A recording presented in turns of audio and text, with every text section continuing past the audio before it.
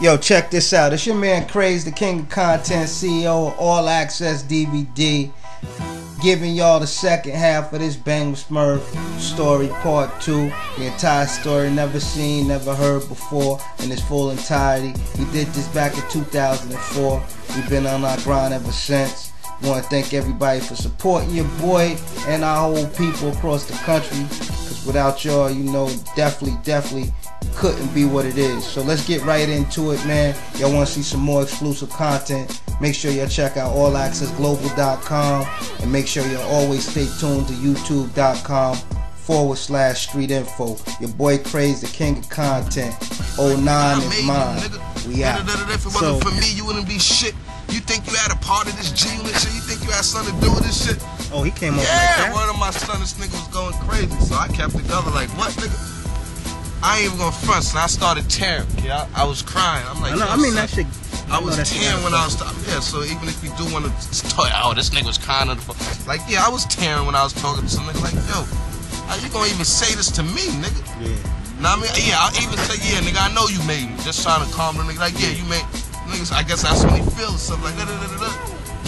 Like, yeah, fuck that. And the only reason I gotta speak to the nigga, cause I reached out to his lawyer, Theo Stoudemire.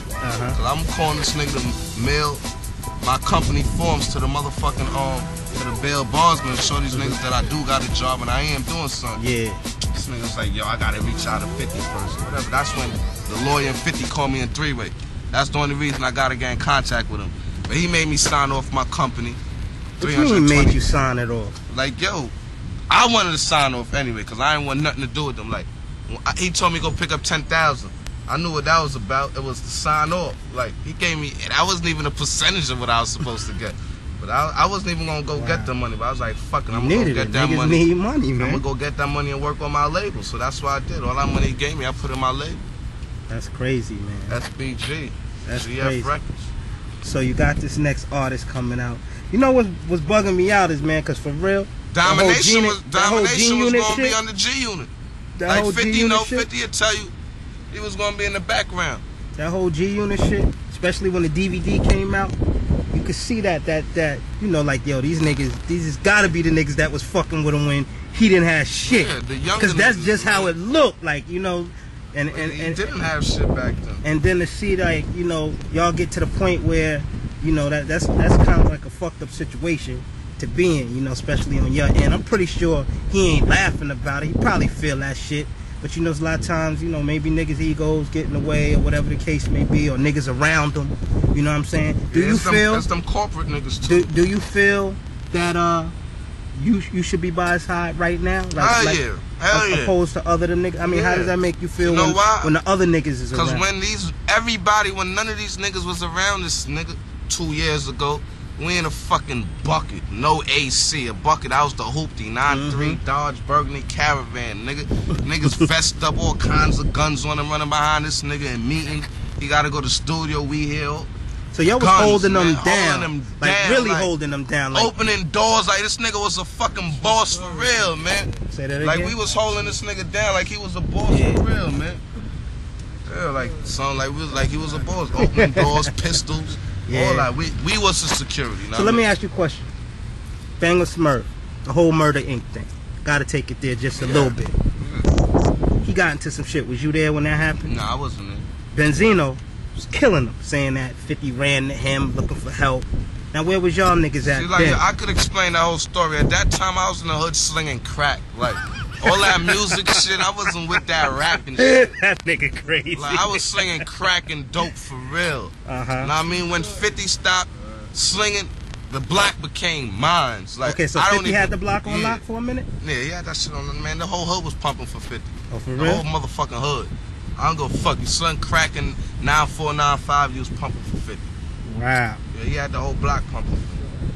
I mean, so then what happened with the Murder Inc. thing? The Murder Inc. shit, like, I was in the hood slinging crack, but 50, I was fucking with 50 and Yayo and them all the time. Like, Yayo was there, 50 was there, Yayo was there, the engineer was there, and this bird-ass nigga named Mark. Like, the nigga Mark, he was hiding behind the door the whole time. Like, he's a pussy anyway. I don't even know why he was, because he had a white ride, I guess. So I guess that's why he went. But said a bird-ass nigga.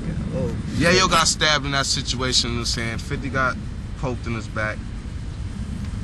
But them niggas ain't do nothing crazy. They got 3 stitches. My nigga Yale got like 2 stitches. Them niggas ain't do nothing. But the Benzino shit, yeah, Benzino, only thing Benzino did was put him in a cab. Like, after 50 did what he did, like, 50 ain't back down. 50 was banging out in the shit. I know 50 was whooping them niggas' ass, because 50 is a big boxing ass motherfucker. So I know he was tearing some. And these it was like 8'11" of these niggas, know what I mean? Chris Gotti left his Nikes in there size 11. I'll tell you about that. He ran out without his sneakers size 11. But them niggas ain't do nothing crazy. They talking about, yeah, we turned the lights off and all that shit. These niggas backed in the light, but anyway, my nigga ain't snitch, my nigga ain't tell. Okay. I'll tell you who told that engineer nigga, that DJ nigga, that fat nigga from Brooklyn. He got poked in his chest. That's who tried to sue, you know what I mean? Okay. 50-year-old Yayo, ain't none of them had nothing to do with that. My niggas ain't no rats. I wouldn't even run with rats to begin with. Now Yayo, he Yayo, my nigga, shout out to Free Tony Yayo. Free Tony Yayo. Cause he was a part of this, started this shit too. Now what do you think he's saying right now about this up whole I know he don't even believe it. He don't even believe it. I know his head fucked up on that. Do y'all speak at all? Nah, I don't even speak to you. Nah. Like, he in shock. He can only have phone call once a month. Oh, okay. So he took that gun charge. Yeah. That's crazy. So y'all niggas was holding 50 Cent down. This situation, if you could talk to 50, I guess, at some point in the near future, sit him down, what would you say to him? If you had the opportunity to really, like, alright, Smurf nigga, I'm giving you 5 minutes, 10 minutes. You know I'm busy. Tell me what's on your mind. I'll say, since you busy, nigga, I don't gotta tell you shit. Now you too busy for your right hand, man, nigga. Fuck that, nigga. That's my words. You know, it may come different off his tongue. I got nothing to say to that nigga. All I can say is I still love y'all, but I don't respect y'all. That's it. Like, I can't see myself running with them niggas again. I'll be a puppet. Not at all. I can't see it. Like, I'm a real nigga. What nigga will leave 50 Cent in his right mind? That's what niggas be telling me. Like, you left 50, like, what the fuck? I'm a fucking groupie? I'm around it for his money? Yeah, I'm out, nigga. But don't you think the hood, at some point, niggas in the hood's gonna say, yo, why the nigga Smurf going telling this fucking story like this, man? That's some bullshit. What you gonna say to niggas like that, though? 50 started it. You should have left my name out of your mouth, nigga. You know what I mean? You brought it to the public. Period. So I'm bringing it to the public now. Like, you's not a good nigga. You's a bird, nigga. So you's a bird. I guess what I'm trying to say is there's no reconciliation at all. Y'all niggas heard it first. Exclusive, straight from the hood. My nigga Smurf all banger. Access, you heard? You know what I'm saying? You don't get this close unless you got all access, baby. You heard? That's true, too. One more question, man. So, why you tell the story to all access, man? Because I fucks with the hood. Fucks with the niggas on the come up. Know what I mean? They on the come up. I'm on the come up. So we should work together. I fucks with the underground niggas. All underground. Tell me about your artists. Domination. That niggas all around. Versatile. You can do whatever. Hard. Sad. Shit for your mother. Your grandmother can relate to. You do all that. He remind me of Tupac. Yeah. Cause he all around the ball with it. He ain't like 50. He ain't only just rhyme about I'll shoot you, I'll kill you. He do all that shit.